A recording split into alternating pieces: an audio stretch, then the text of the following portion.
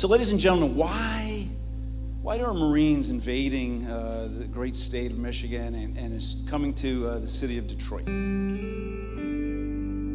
Detroit represents actually, to me, the loftiest idea of what is truly it means to be an American. That if you try and you apply yourself, that you can get ahead.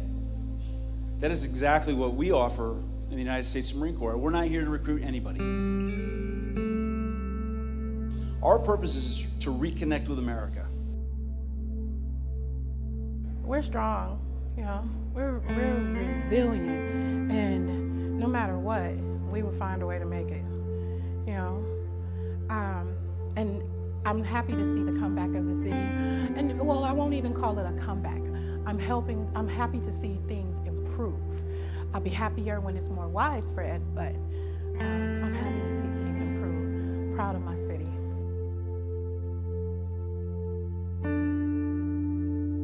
We are more than willing to face adversity and continue on because we will find a way to adapt and overcome. The city of Detroit is the exact same way.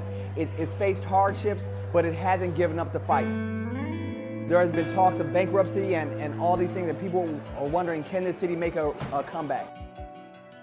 Being here with boots on the ground, I can see that it has that exact same fighting spirit. The city does not want to give up, it's coming back, and hopefully seeing the Marines with that type of inspiration and putting Detroit together will help amplify it and help it continue to grow and become a better city.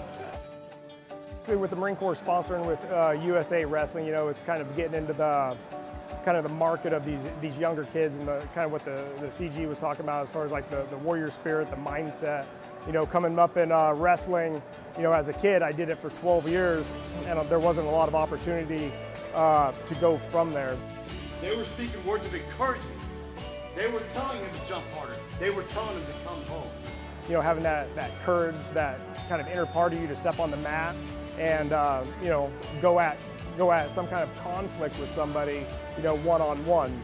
And so I think that's where like a lot of the combative sports, wrestling, jiu-jitsu, martial arts comes into play with the Marine Corps in general.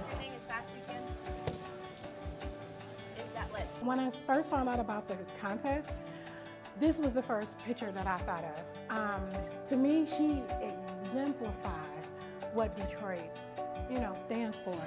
She's unique, she's scarred, but she still stands strong. And that determination in her eyes, that's a Detroiter. You too can do better. You too can reach the pinnacle of what life offers. The United States Marine Corps will stand behind that effort for as long as I hope that I'm in uniform, but really as long as the Marine Corps defends this country.